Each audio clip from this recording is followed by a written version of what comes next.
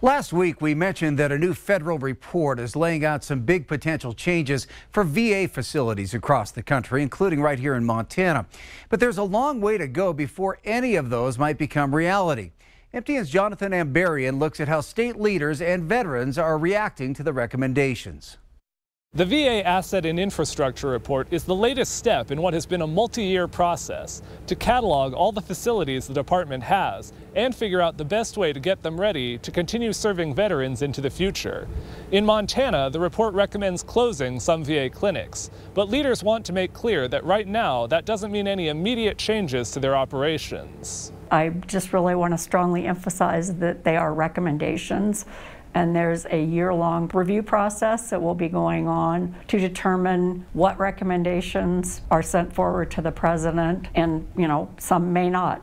Dr. Judy Heyman, executive director of the Montana VA healthcare system, says the report hasn't affected how they're proceeding with updating their facilities. We're actually looking at expanding services across the state. The Montana VA healthcare system currently operates 19 locations across the state. The federal recommendations call for closing 4 of them: clinics in Browning, Glasgow, and Plentywood, and the Community Living Center, a nursing home in Miles City. They also include other changes, like shifting the emergency department at Fort Harrison to an urgent care center. The report says the buildings suggested for closure are seeing relatively low use, and some services can be shifted to community providers. But Glenn Charbonneau, commander of the American Legion's Department of Montana, has concerns about that approach, particularly in rural Montana. Right now they have care in the community where they outsource a lot of things. That works for like blood tests and x-rays, but extended care, not so much. And it helps when veterans are amongst themselves a lot better than just a bunch of civilians, and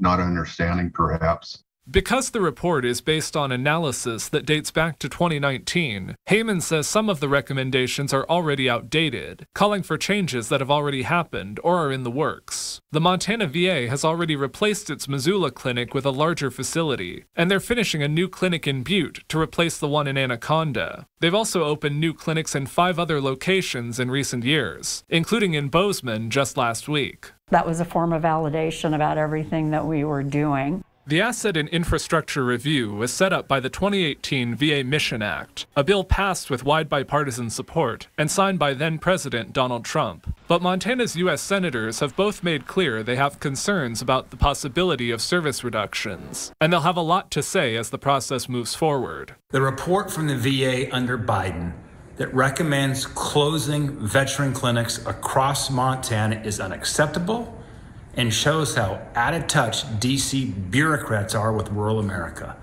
The Biden administration cannot ignore the unique obstacles that rural healthcare clinics face and must take that into consideration before closing these clinics.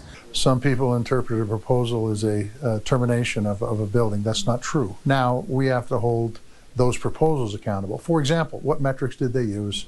When was the surveys taken? Were docs in those offices? And then we've got to talk to the veterans in the area. Look, if they're going to use it, we're going to make sure they have the services. That's my goal. President Biden has nominated members to the Asset and Infrastructure Review Commission, which will hold hearings on the recommendations before making final proposals. And the president and Congress could then have their own say on the proposals. That means any final decisions are likely still well more than a year away. At Fort Harrison, Jonathan Ambarian, MTN News.